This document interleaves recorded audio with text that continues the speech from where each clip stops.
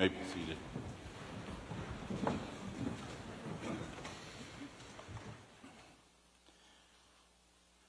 Luke chapter 18, beginning of verse 9, we read, Jesus told this parable to certain people who had convinced themselves that they were righteous and who looked on everyone else with disgust. Two people went up to the temple to pray. One was a Pharisee and the other a tax collector. The Pharisee stood and prayed about himself with these words, God, I thank you that I'm not like everyone else, crooks, evildoers, adulterers, or even like this tax collector. I fast twice a week. I give 1/10 of everything I receive. But the tax collector stood at a distance. He wouldn't even lift his eyes to look toward heaven. Rather, he struck his chest and said, God, show mercy to me, a sinner. I tell you, this person went down to his home justified rather than the Pharisee. All who lift themselves up will be brought low, and those who make themselves low will be lifted up. This is the word of God for the people of God. One afternoon, a carpet layer had just finished installing carpet for a lady. He stepped out for a smoke, only to realize he had lost his cigarettes. After looking around, he noticed that in the middle of the room, under the carpet that he had just installed, was a bump. And he thought, oh, my cigarettes, no sense pulling up the entire floor for one pack of smokes. So he got out his mallet and he flattened the bump. Not long after, as he was cleaning up, the lady came in. Here, she said, handing him his pack of cigarettes. I found them in the hallway. Then she said, now if I could just find my pet parakeet. I know that's terrible. I'm sorry.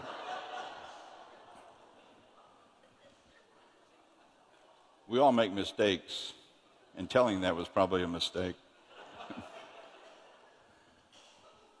But some people never admit theirs, and they love to point out other people's mistakes.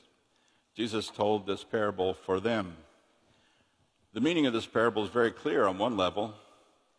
Luke says that Jesus addressed this parable to some people who trusted in themselves, that they were righteous, and regarded others with contempt. Obviously, the meaning of the parable is to correct the idea that we could be righteous before God, and to keep us from looking down on one another. In other words, Jesus challenges our conceit and pride and encourages us to be humble. However, it is easy to miss the power of this parable. This would have been a shocking parable for Jesus' listeners. If you look up Pharisee in a modern dictionary, one of the common definitions is a hypocrite. But that is not how people saw the Pharisees in Jesus' day. The Pharisees were ordinary Jewish people who tried to live by the teachings of the Bible within normal, everyday life. In fact, many scholars believe that Jesus was a Pharisee. That might explain why Jesus comes down so hard on the Pharisees, if he was one. Perhaps he was being critical of his own group. In general, the Pharisees were the most honest and honorable people of Jesus' day. If you wanted to find an honest person to do business with in the first century, you'd find a Pharisee. He would be the kind of person that you'd like to sit by in church. You would want him to be the chair of your church council, to be chair of your ethics committee. They were striving to follow the scripture in order to please God. In contrast, the tax collector was making no effort to follow the teachings of scripture. He was living for himself, living to make as much money as he could. In our society, a tax collector is not an evil person, perhaps not a popular person, but not evil. However, in first century Judaism, the tax collector was by definition a bad person. The tax collector was a person who was a traitor to his own people, his motive, money. The closest parallel that I can think of in our society would be gang members going from business to business in order to extort protection money. If a store owner does not pay up, the gang will come back and vandalize her store. Then if she doesn't pay up after that, the gang might come back and destroy her place of business, or worse yet, do her bodily harm. That's close to what a tax collector did in Palestine for Rome, except they also went to residences as well as businesses, and they had the Roman army behind them. With the presence of a group of soldiers, tax collectors took money from their own people and gave it to the oppressive Roman government. The Pharisee was indeed a good person, a very good person, and the tax collector was an evil man. None of us would have wanted to associate with him. So you have a church-going, ethical, and moral person in the Pharisee, and the tax collector should have been in prison for all the things that he had done to his people. So we could try to imagine to hear this parable like someone standing in the crowd when Jesus first told it. Two people went up to the temple to pray. One was the good guy, a Pharisee. Yay! And the other, a bad guy, a tax collector. Boo, hiss. Wait, what's a tax collector doing in the temple? Is he going to rob the place? Is he going to collect taxes from the temple treasury? Another way of stealing from us? The Pharisee stood and prayed about himself. I thank you, God, that I'm not like the bad people, crooks, evildoers, adulterers, this tax collector. I fast twice a week. I give a tenth of everything I receive. People were thinking, he's such a good man. This man takes God's law seriously. Everything he says to God is true. What a great man. I wish more people were like him. But the tax collector stood at a distance. He wouldn't even lift his eyes to look toward heaven. Rather, he beat his chest and said, God, show mercy to me, a sinner. You tax collectors have stolen and cheated us. What makes you think God will listen to you? Do you think God is going to forgive all the wrong that you've done just because you asked? You certainly don't deserve that. Then Jesus pulls the rug out from under his listeners. He said that the bad guy, the tax collector, went home justified in the eyes of God rather than the good guy, the Pharisee. How can that be? Jesus turns everything upside down. Jesus explains, all who lift themselves up will be brought low, and those who make themselves low will be lifted up. The Pharisee was doing his best to keep the law. That was good. God expects us to live good lives. His problem was that he was self-righteous and pointed the finger at other people who were not trying to please God. Isn't this a problem for all of us who try to be good and do good? As I reflected on this passage this week, I found myself thinking, I thank God I'm not like the Pharisee. I know I've made mistakes. I'm glad I'm not guilty of the sin of pride. I am thankful that I'm such a humble person. Pride is a problem for many of us. James Merritt tells about a fifth grader who came home from school so excited. She had been voted prettiest girl in the class. The next day, she was even more excited when she came home because the class had voted her the most likely to succeed. The next day, she came home and told her mother that she won a third contest, being voted the most popular. But the following day, she came home extremely upset. Her mother said, "What happened? Did you lose this time?" She said, "No, I won the vote again." "What did they vote you this time?" She said, "Most stuck up." Well, this Pharisee would have won that contest hands down. He had an I problem. 5 times you will read the little pronoun I in these 2 verses. He was stoned on the drug of self. He suffered from 2 problems, inflation and deflation. He had an inflated view of himself and a deflated view of God. His pride had made him too big for his spiritual britches, as my mother might have said. C.S. Lewis once said, "A proud man is always looking down on things and people.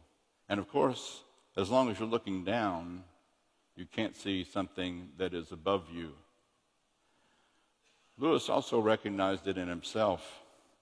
He recounts that when he first started going to church, he disliked the hymns, which he considered to be fifth-rate poems set to sixth-rate music.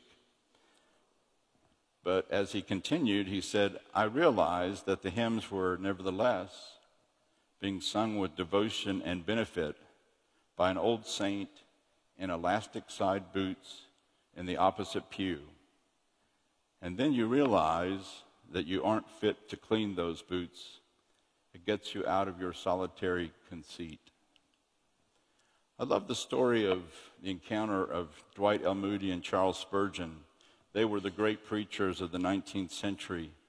Moody admired Spurgeon from a distance and looked forward to the opportunity of meeting him in London.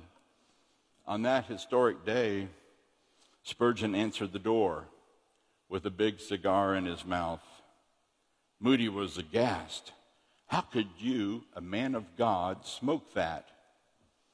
Spurgeon took the cigar from his mouth, put his finger on Moody's big belly, and smiled and said, the same way you, a man of God, can be that fat. Because we are usually blind to our own vices, we are hardly qualified to judge others. But it is a common problem among those of us who are trying to be good. Pride is such an insidious disease that afflicts all of us, and those who can keep themselves in check tend to be spiritual giants among us. In the updated version of How to Win Friends and Influence People in the Digital Age, the author makes the point that the best influencers in the world are able to swallow their pride and listen to others. As an example, they point out that the Times invited prolific British writer and theologian G.K. Chesterton to write an essay on the subject, What's Wrong with the World? Some of you may know Chesterton from creating the priest detective Father Brown. Many theologians would have jumped at the chance to write about what's wrong with the world, but Chesterton simply responded in a letter, Dear Sirs, I am, period. Sincerely, G.K. Chesterton. That captures the tax collector's attitude, the humble acknowledgement that we are the problem. We do not measure up. Before God, we are all sinners. The famous actor Gregory Peck was once standing in line with a friend, waiting for a table in a crowded restaurant in Los Angeles. They'd been waiting for some time. The diners seemed to be enjoying eating, and the line was not moving very fast. They weren't even close to the front of the line, and Peck's friend became impatient and said to Gregory Peck, Why don't you tell the maitre d' who you are? Gregory Peck responded, No. If you have to tell them who you are, then you aren't. That shows great wisdom and humility. But in our story, it doesn't matter what society thought of the Pharisee. No doubt they admired him as a good man.